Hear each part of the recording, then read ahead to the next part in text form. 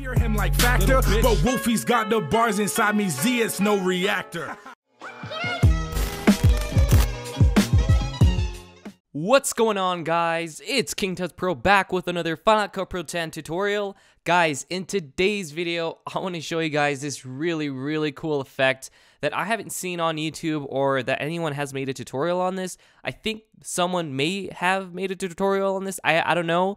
But I don't think I've seen any that cover it in Final Cut Pro 10. And so I want to go ahead and show you guys how to do this really cool sliding freeze frame effect in Final Cut Pro 10. And you guys will see this a lot in music videos.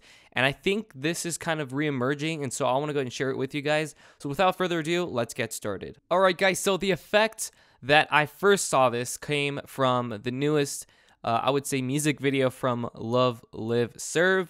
And the video here will be linked down in the description of this video, so you guys can go ahead and watch the whole music video, which is pretty cool. I, of course, muted the video because I don't want to get a copyright strike or any of that stuff. So this is the effect right here. So if I go ahead and push play, you're going to see him just sliding across the screen, which is cool, and then sliding to the left, which is pretty cool, or sliding from the right to the left, which is really cool. So jump into Final Cut Pro 10, and this is the effect that I used, okay? I didn't edit WolfieRaps' music video, just letting you guys know, but this is one of his diss tracks that he made. I'll also link this down in the description of this video. So if I go ahead and push play, he's just rapping, and then it's gonna slide, and then it's gonna fall into place, as you see there. Now, the speed of the animation, I should say, depends on how long the clip is. So I'll just show you guys that as well. So I'm going to go ahead and show you guys how to do it. So I'm going to delete this. So let's assume you have all of your videos, okay, lined up like this, and you made a compound clip, which pretty much groups all the videos together. I want it to start there, okay?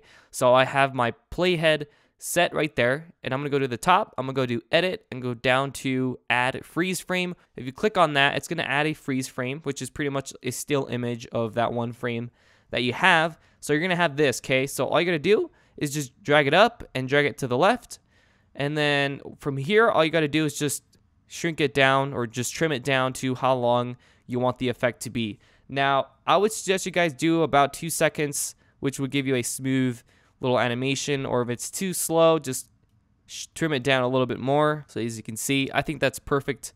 So about 1.5 seconds is the perfect time for this. So once you have done that, all you got to do is go to the beginning of this, or it doesn't really matter where you are. Just go to the effects, okay, and in the all video and audio, go ahead and type in mask and drag the draw mask on that clip.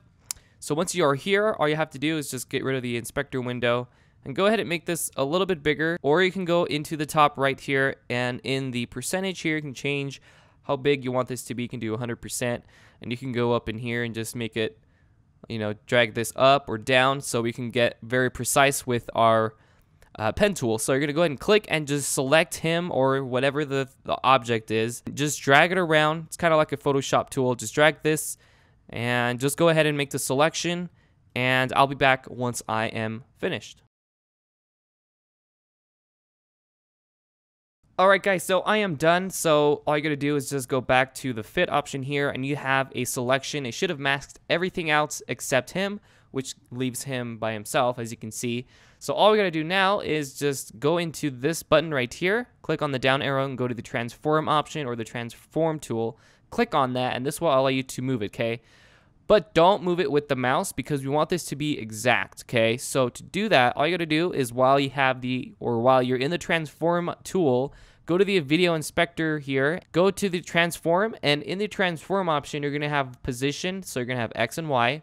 The X, we wanna go ahead and change the value. So we wanna start this in the beginning, so move the playhead to the beginning of that clip. Then once you've done that, go in here and click and drag this to the left, drag this down with your mouse, or drag it up if you want it sliding from the right and then to the left, or if you want it from the left to the right, do it this way. So I'm gonna do it this way.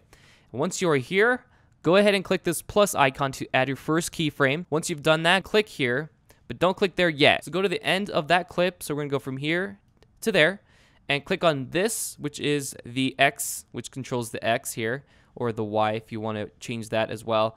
But we're going to do it this way, and we're going to type in 0 to go back into where the freeze frame was. So it's going to leave it in the exact same spot as we cut the freeze frame from. So now all we got to do is, you can see if you've done it right if you go and scroll through this clip here. So If we go back and we push play, it's going to look something like that. But it doesn't look complete because it looks kind of weird. So all I'm going to do now is just add a motion blur so it looks more realistic. So go to the effects here and go to the blur and then get rid of this mask here and go to the directional and just drag this onto that clip. So now you can see that there's a blur. I like to increase it a lot more. Depending on, you know, if it's going really fast, I would suggest you increase this because when things go faster, there's more blur. So just do that, and I think that looks pretty good. You can always add a sound effects and all that stuff if you want. But let me show you how this looks like once it's finished. And like I said, you can do it from the bottom up, from the top to the bottom, from right to left, or left to right. It just really depends how you want to structure this. So now if I push play, this is what it's going to look like with the effect here. And there you go. So it looks super cool, guys. I really love this effect. I don't know if you do, but I love it. And if you guys love it, smash the like button. That'd be awesome. Be sure to subscribe, turn on the bell notification to receive weekly videos, and I'll catch you guys next week. Peace.